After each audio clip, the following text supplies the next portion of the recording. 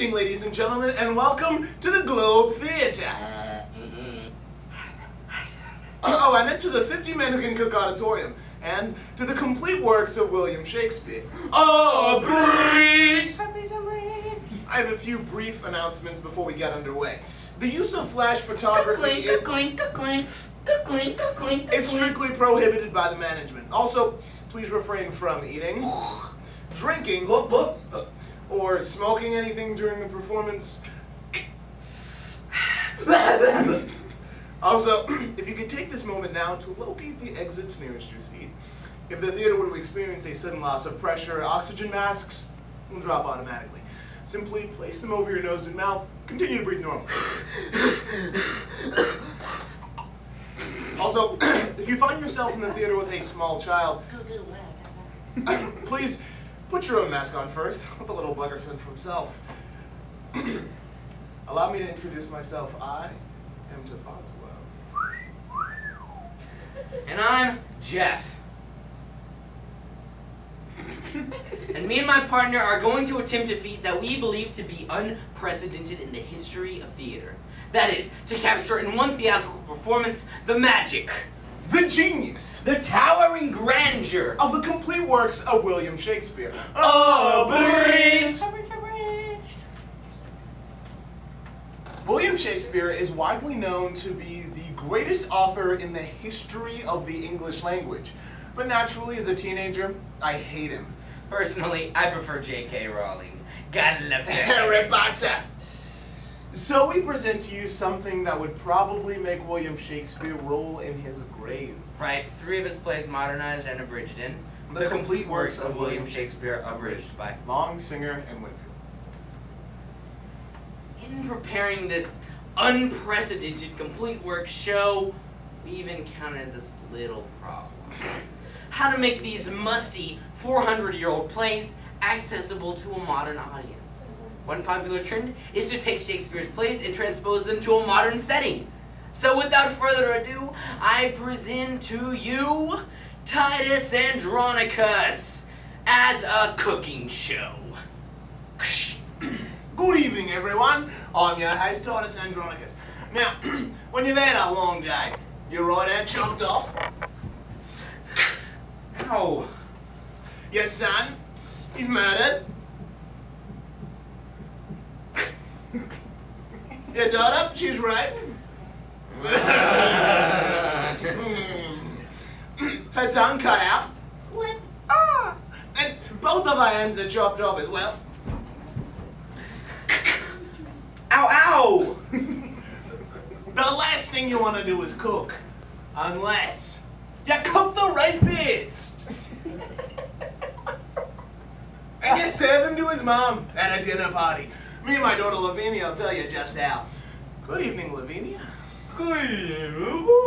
And how are you feeling today? Oh, good. I got my own cup. Oh, now that's up. It's up. Alright. But we're gonna get our revenge, won't we? We will. Alright. Be sure to use a big bowl for this one. Human body's got about 4 quarts of blood in it. And the rapist is dead. Should be right up there. Now, we'll just grind this bone. Let his vile head be baked. At 350 degrees. 40 minutes later, Ding. you got this lovely human-headed pie. Smells like Head and Shoulders. Now, we're just about out of time, everyone, so make sure you tune in next time. We make some ratatouille of our special guests. Until then, bon appetit! I hope nobody was too offended by Titus Andronicus. No doubt William Shakespeare, as an early writer, went through a blood and guts period.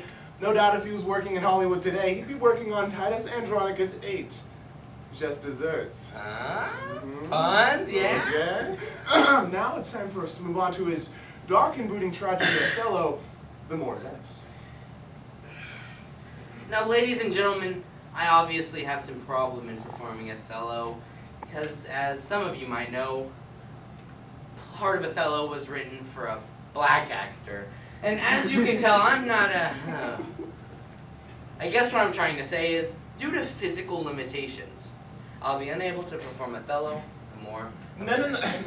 Just because you're white doesn't mean you can't perform Othello. No. I got an idea. All right, just kind of join in.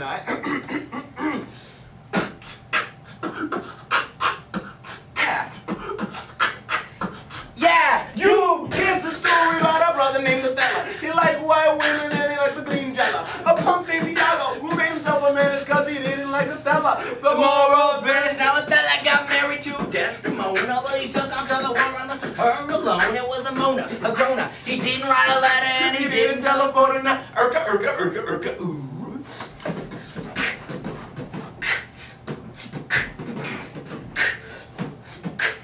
Now Othello loved Desi like Adonis loved Venus, and Desi loved Othello because he had a big sword.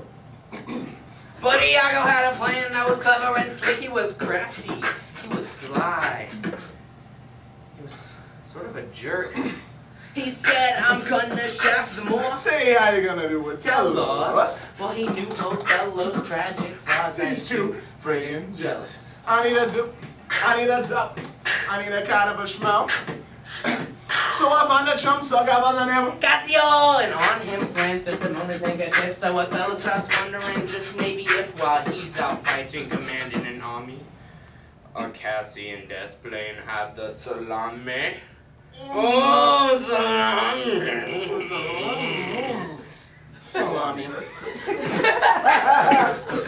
So he comes back home and he smothers the witch. He thought he pulled it off without a hitch, but a million's at the door. We made that vote. She said, you big dummy, she wasn't no heart. She was pure, she was clean, she was virginal too. So why'd you have to go and make her face turn blue? It's true, it's you, now what you gonna do? And Othello says, dang, this is pretty scary. So he pulls out his blade and commits Harry Carey. Iago got copped. But he probably copped it, plea. Loaded up his bags, and he moved to Beverly Hills, that is. Africa! Shimon! Now that's it. That's it, right? Oh no. Hamlet. How did we forget Hamlet? William Shakespeare didn't write Hamlet, did he? Of course he did. Oh, I thought it was a Mel Gibson movie.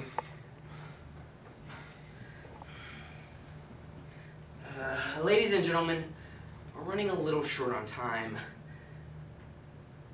So we're gonna run through Hamlet for you guys. Really, really fast. Don't try this at home. Yeah, go over to a friend's house. Shing! Revenge my murder! Get thee to a nunnery. To be or not to be, that is the question.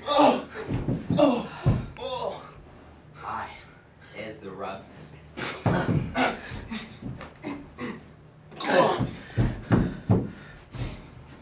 Good my lord, the foils be with thee.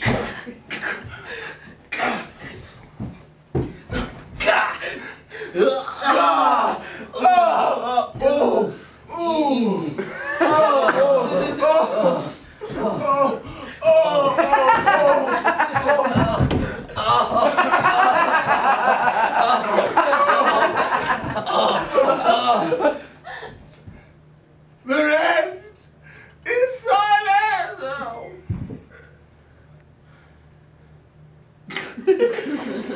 Remember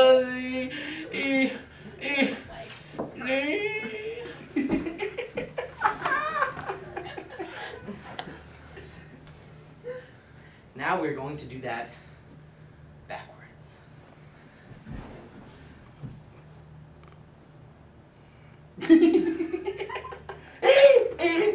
Remember, silence is rest thee.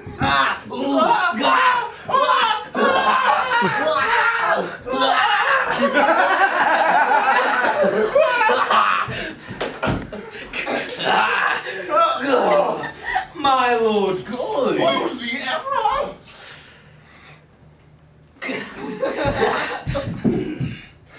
Rub there is I. Question not to be, question is it be to not question Jack in a box.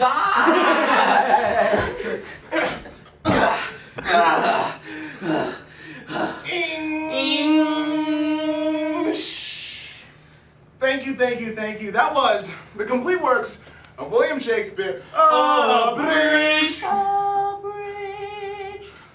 And if you could excuse me, I'm going to Disneyland.